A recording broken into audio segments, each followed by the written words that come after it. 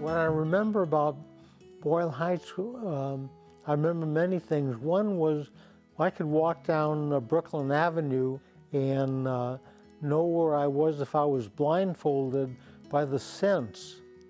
You could smell the bakery on the corner near Soto Street, the Luter's Barbershop across the street, Canner's Delicatessen. You could smell the pastrami sandwiches walking down the sidewalk, the Everybody's Market near St. Louis Street, where a guy, for a nickel, he would stick his dirty hand in the barrel and pull out a pickle for you.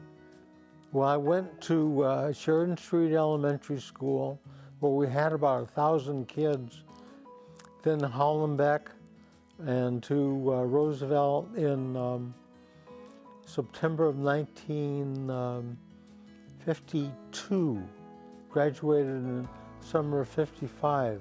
I do remember Mr. Lillane, who was a journalism teacher, and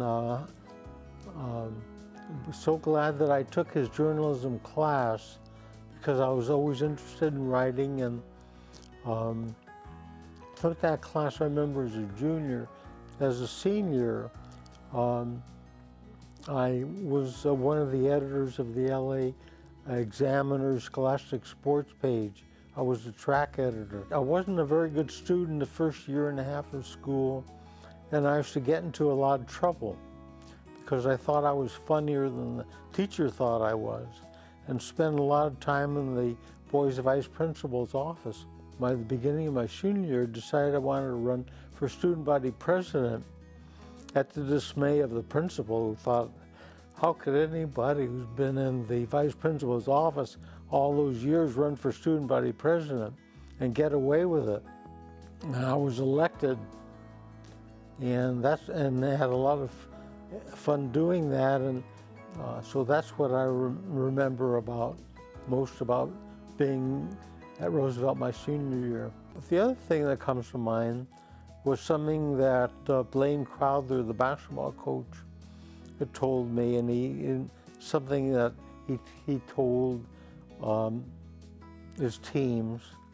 He said, there's always a way to win, you just have to find it. Well, I went to East LA because I didn't have any money to go anywhere else, and wanted to play baseball, and was a all-conference baseball player at East LA on a team that won the conference. I had got my undergrad at Cal State LA, and my master's from the University of Idaho when I was coaching basketball at Boise State. I didn't know initially that I wanted to help people succeed. I knew I wanted to be a coach. There was an article in Sports Illustrated magazine about a guy named Bob Cousy, who was the great Boston Celtic guard at that time, and he had a basketball camp in New Hampshire, and wrote to him and told him essentially, I'll help you if you help me. Frank Arnold, the assistant at UCLA, recommended me to Boise State to be the coach, to coach up there. And he was recruiting Gavin Smith. And so he thought it would be a nice gesture, and I told him, I want to be a college coach, it's time. I remember going from 6th to 1st place in 3 years. Made us eligible to go into the national playoffs, which we did, which was very exciting for the town. For us, it was coming to work hard every day and learning fundamentals and coming to play every game with the attitude that you were going to win. When I retired, I went back to writing at the behest of my sons, who told me I was always telling them stories at the dinner table, and I should start writing them, putting it in a book, and which I started to do. But then I had an idea for a novel, And my novels, incidentally, are about the underdog. Because I always thought I was an underdog, coming out of East LA, and had strong feelings about people that were in a similar situation. I've written 6 novels, and the best, although Madness of March was considered the best one, I have another one that is going to be published pretty soon called Dead Is Not Enough, Another Mystery. The first book I wrote, Madness of March, was about a coach who took a job where the previous coach had disappeared. That book became a bestseller.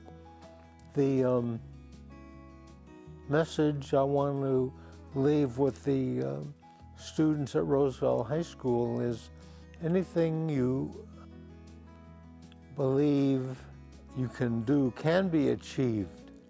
It's possible. I've done it. The inductees that are here today have done it.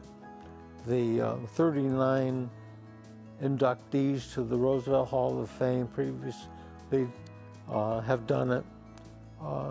Many more people that are not mentioned as members of the Hall of Fame have done it. We all grew up with nothing. Learned that success by the inch is a cinch by the yard is hard.